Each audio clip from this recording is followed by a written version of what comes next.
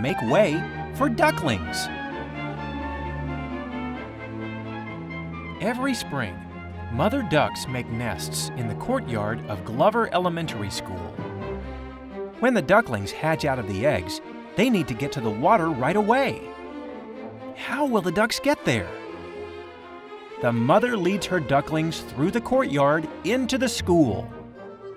Teachers and parents hold up red paper. That blocks the ducks so they don't go the wrong way. The students line up along the halls. They silently cheer the ducks on. Here come the ducks!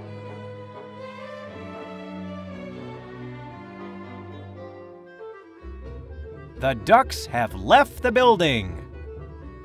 The students also line up outside the school. They make a path for the ducks. The students come to cheer on the ducks no matter what. One year, the ducklings hatched on a Saturday. All 586 students came to school to cheer them on. No one minded coming on a weekend. It was so exciting. The principal said they are thinking of changing their school mascot to a duck.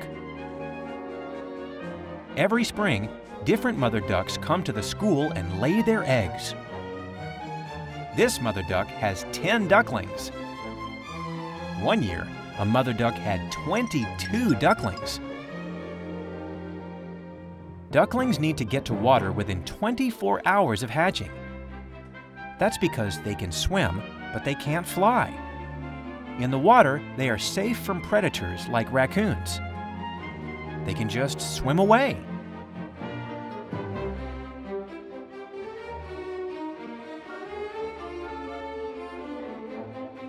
They're getting closer to the pond. Come on, ducks, you're doing great.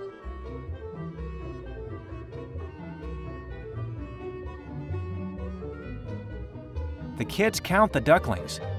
They want to make sure that no ducklings get left behind. Here they go.